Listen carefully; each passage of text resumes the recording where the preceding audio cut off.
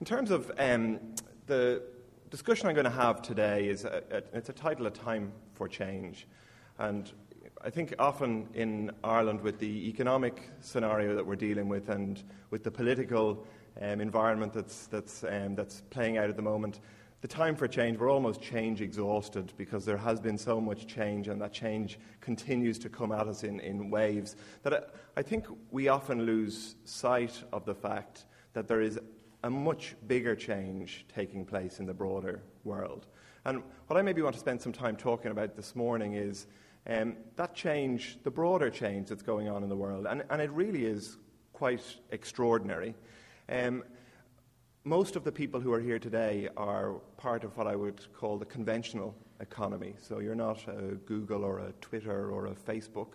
And we have some unique challenges, and I count ourselves in this context. We have some unique challenges to survive and thrive in that, in the new challenging environment that we live in.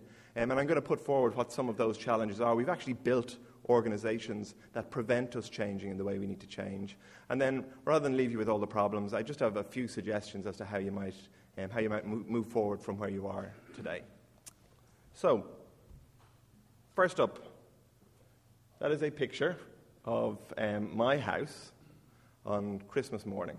So I'm sure you'll all be really impressed to know that at about 9:15 on Christmas morning, we had already been up for 3.5 hours at this point, that I was thinking of this presentation.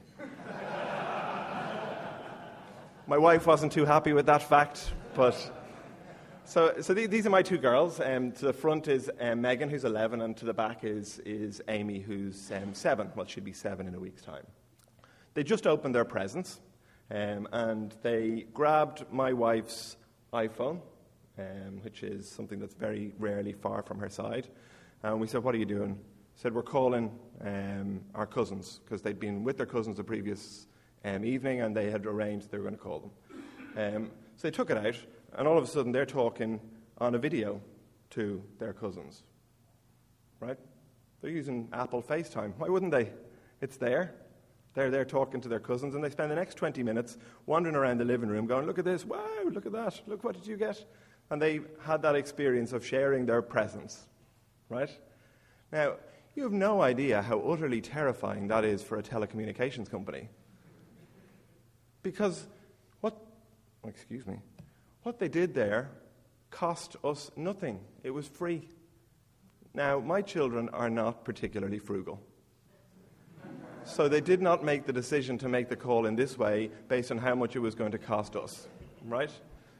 They did it because it was better. They could see each other. They could talk in a group. They could look at the gifts. I don't know if you've ever experienced this, but you can flip the camera from the front to the back so you can show them the room, and you can then flip it back to your face again.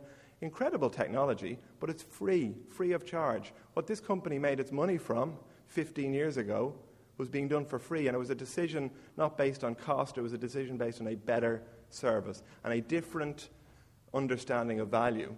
The call dropped twice in the 20 minutes, and they just re-established it.